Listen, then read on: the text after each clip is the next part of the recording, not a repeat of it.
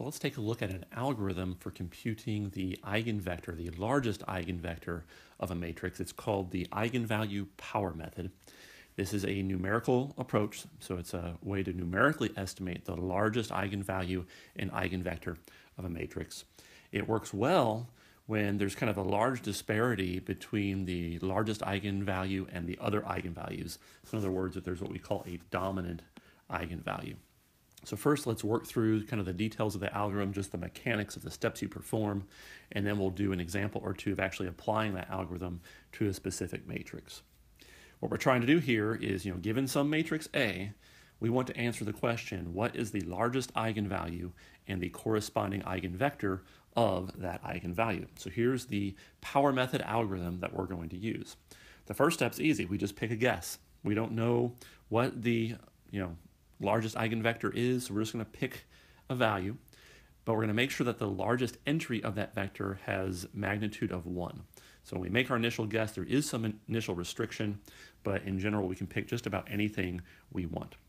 After we've made that guess, then we're going to do a for loop. We're going to do this iterative approach and these iterative calculations to hone in on the largest eigenvalue and eigenvector. Here's what we're going to do. For each value of k, we're going to compute a matrix product that I call P.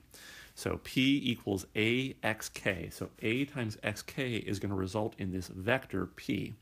From that vector, we're going to figure out which is the largest value in magnitude. So look at the vector P, pick whose ever magnitude is largest, and we're going to call that n sub k. So on the kth iteration of this for loop, we're going to have this scalar value nk. Then we're going to use that scalar value to normalize the product, and then this gives us our next guess for x. So if you notice, what happens is we started here with x of k, and by the end of this iteration of the algorithm, we have x of k plus 1. And then we can just complete this whole loop over and over and over as many times as we want.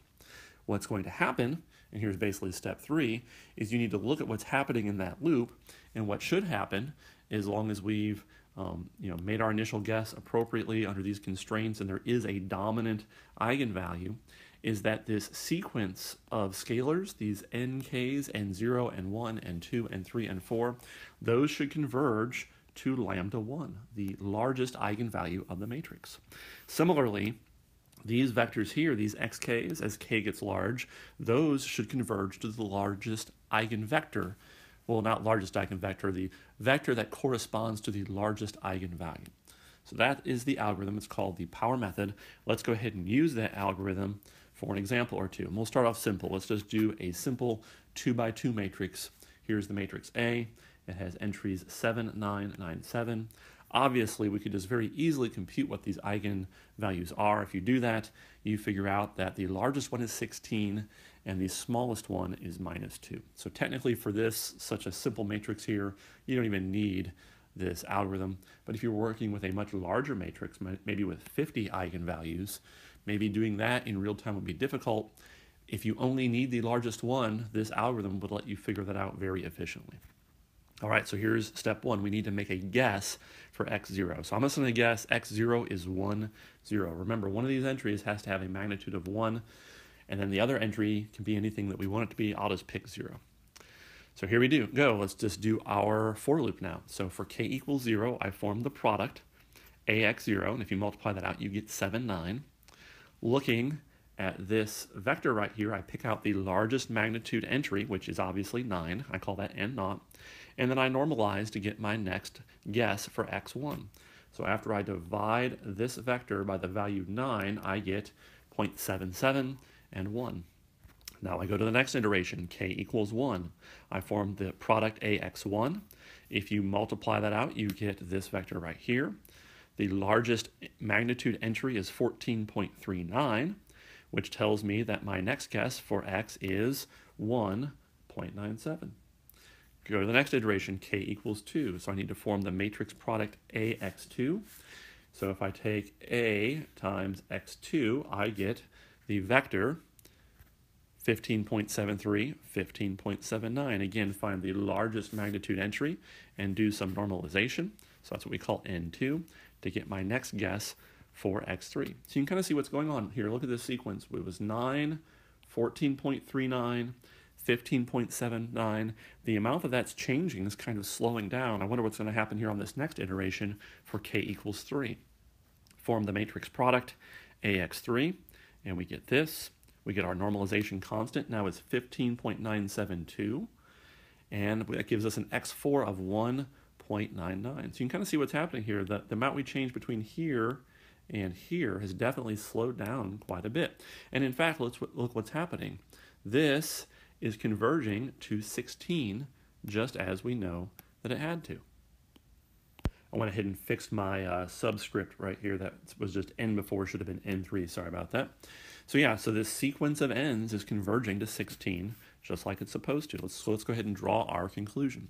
The sequence of n's, as at k is getting large, is going to 16, which is indeed the largest eigenvalue.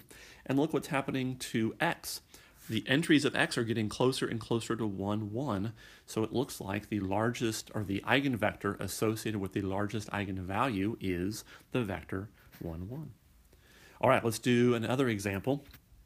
We're going to work with the exact same matrix. Well, why is that interesting? Well, what's interesting is we're going to do the algorithm on the exact same matrix, but we're going to start with a completely different guess for x0, and it will still converge. That'll give us some kind of confidence that this initial guess really doesn't matter.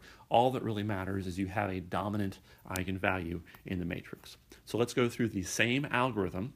I'll go through this a little bit quicker because I think you've seen the pattern.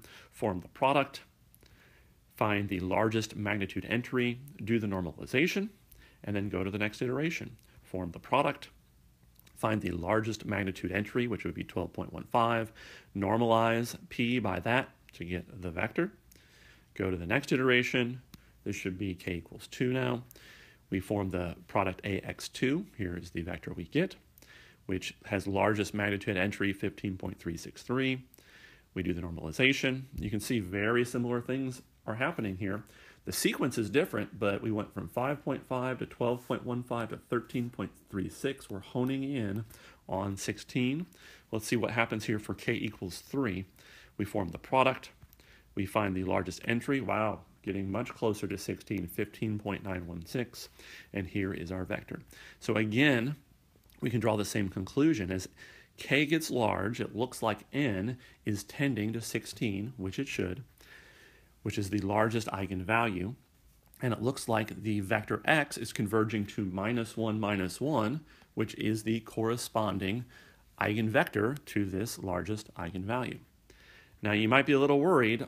On the last slide, we were converging to 1, 1. Here I say we're converging to -1, 1. So as I changed my guess here on this example, it looks like we're getting a different answer, but we're really not.